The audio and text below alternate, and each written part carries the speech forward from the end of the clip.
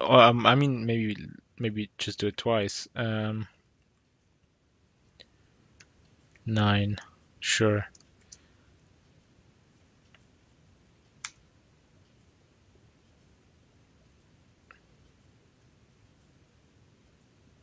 Yay, segmentation fault.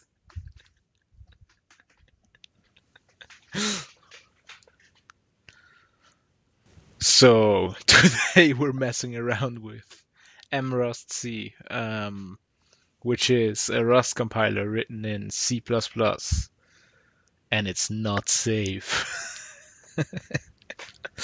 It basically, the idea is that you can bootstrap a Rust compiler from this, which is, I guess, I don't know if that's the actual motivation here, but it's it's a way to defeat. I guess defeat. I don't know if defeat is the right word, but like to work around uh, the trusting trust problem. There's this paper from I don't know who, but like I think it's called Reflections on Trusting Trust, which is like if you have a self-hosting compiler, someone could build a version that detects when it's compiling the compiler and builds in an exploit.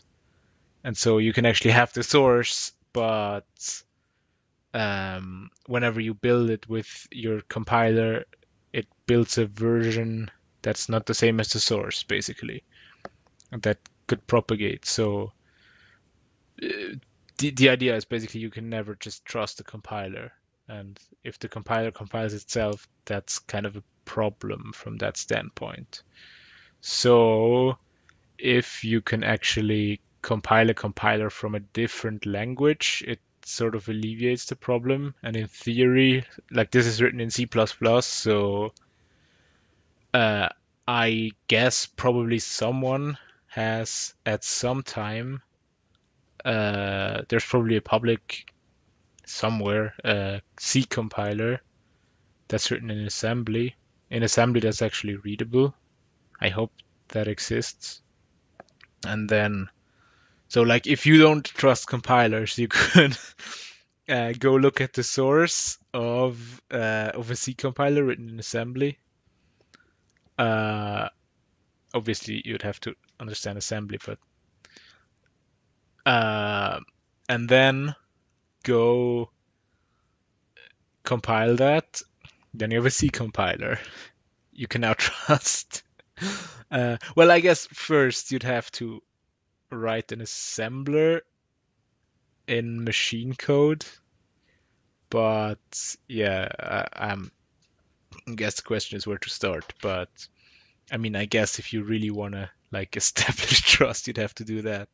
But I mean, also like if if there's a thing built into a compiler that like detects when it's compiling itself, you'd defeat that by going through another language. So, but like let's say you just want to fully trust it, then I I think I'm not sure if I'm right on that, but I think the GCC C++ compiler, uh, I think that's written in C.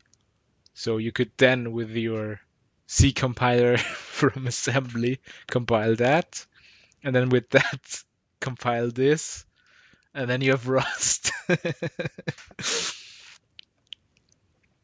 Which I guess the other way would be to like follow the origin of Rust. I think it was the original before the bootstrapped or before the like self-hosting compiler. It was in OCaml, so I guess you'd have to figure out how to compile an OCaml compiler. But I think pretty much doing anything than just like downloading the Rust compiler and compiling itself with it will like probably defeat in case there's any like vulnerability in the distributed binary. But yeah, but yeah, I mean, I think that's the reason why projects like this exist, and it's also really awesome because uh, you can actually compile Rust without having to have a borrow checker. because it like you can just ignore lifetimes pretty much, I think. I don't know if this compiler actually ignores lifetimes though, but you can ignore borrow checking and just trust that it's right in the code. Obviously, then you won't detect the wrong code. But if your goal is bootstrapping, um, that actually works. And so basically, starting a Rust compiler is much easier than like implementing a full one, um, which is related to the idea that it's easier to read Rust than to write Rust, because I can show someone my Rust code and tell them like just ignore those lifetime annotation thingies. These are just references, or I can like if they're a C programmer, I can tell them to like that's just a pointer. Um, and I can read my code, and I guess I can even tell them to ignore mutability and just assume everything's mutable. But I don't know. I think just explaining mutability briefly will probably assist in readability. But the idea is like you don't need to actually to read Rust code, you don't need to fully understand all of the concepts. And the same applies for compiling valid Rust code, which I've always thought is a really cool idea or concept. There, build. Ooh, output, that's new.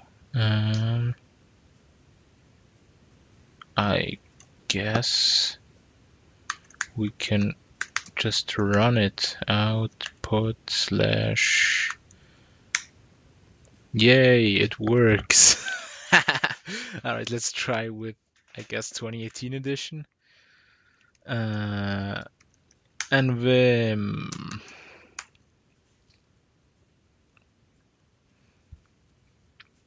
All right, I guess that's the C it generates. Let's do some wildly unsafe shit.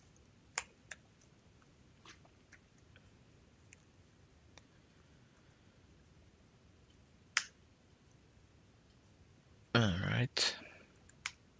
Still working. All right. I guess I have to start using the nvim terminal, but I don't know how that works anymore. Right. So let's do something that's not allowed.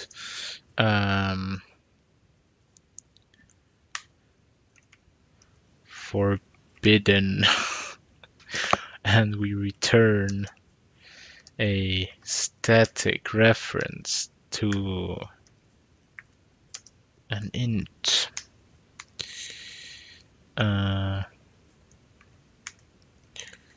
Right. 12. And let's call it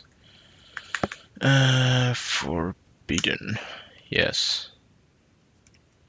Let I whatever. I guess. And then let's try this again. Okay.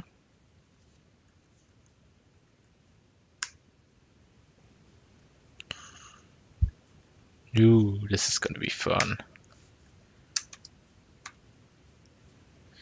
12. I mean,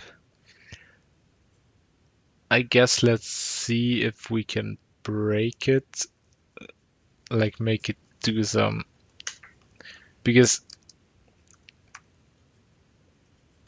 in a way this should be unsafe, right? Because this is a local variable, but well, I mean actually that might just be allowed because maybe it'll just like with strings allocate them statically or something, but that shouldn't be allowed. Um,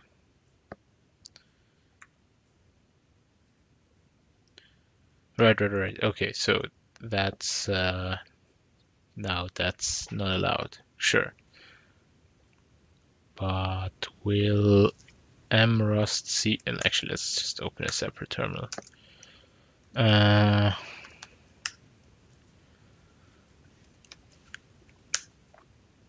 okay, it builds output slash, let's actually chain those together.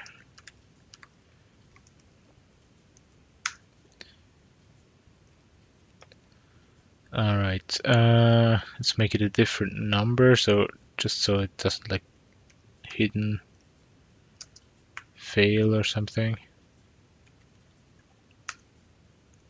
Yay. Okay, so now what happens if we have another function that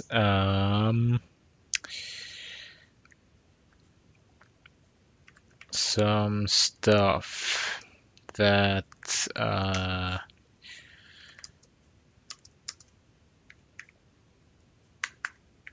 don't know, let's make this a mutable variable just so it's actually allocated, and then we increment it for some reason, and then we print, no, we print it.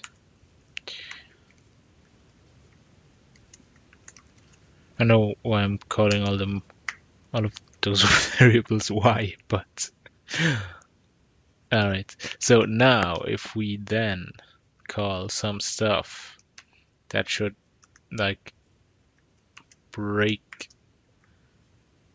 because so far this has been like not fine, but it worked because this is a new stack frame, then it returns, and then this function main continues and just prints without, like, it doesn't use a new stack frame, it doesn't like overwrite the space the I used before, or at least only later maybe. Like I can't imagine print not using functions, but maybe it like, yeah, I don't know, but let's see. But the problem is also like, maybe if it's optimizing, it might just optimize out the dumb shit we're doing. So, yeah. Okay. So it still printed the right thing. How can we get it to not optimize?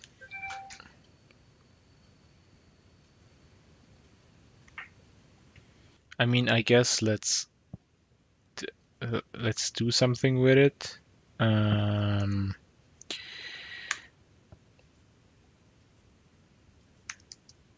Is another U32, and let's like add it.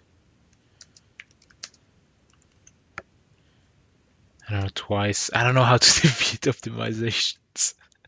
Well, I mean, user input would work, but like otherwise, I don't know when this particular compiler like optimizes stuff.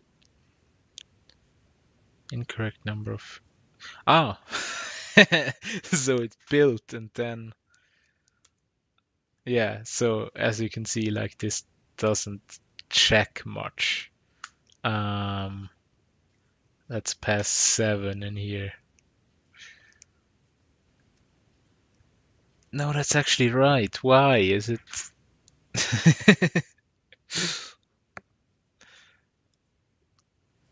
I mean, we could look at it in Godbolt, but because Godbolt actually has this compiler. I mean, I guess we could make it random, but then we need to import a crate.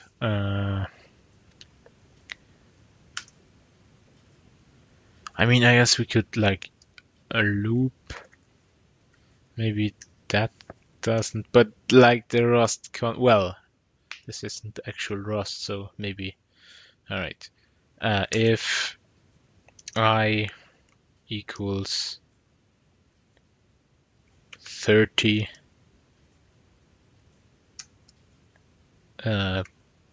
break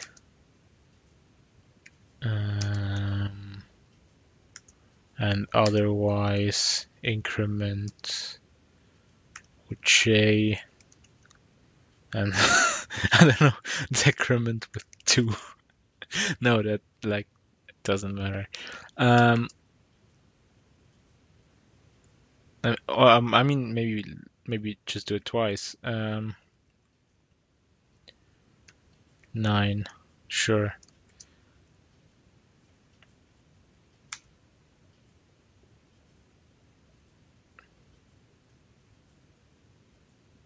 Yay, segmentation fault.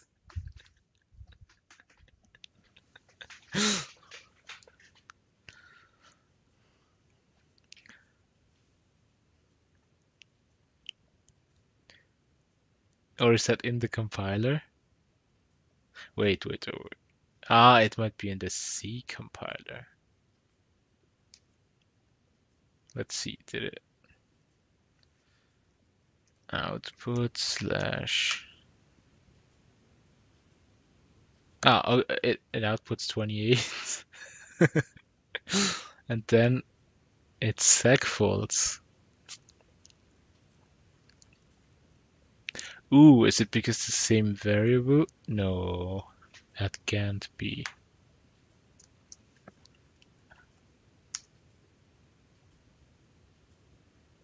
All right. Okay, how does this seg fault exactly? So I guess you actually have to know a bunch about compiler optimization in order to deliberately crash stuff. Uh, yeah. So yeah, but I mean, we we managed to seg fault, so I think that's enough for me. Um, yeah. So yeah, go check out Rusty. It's I think projects like this are really cool. And yeah, see you next time.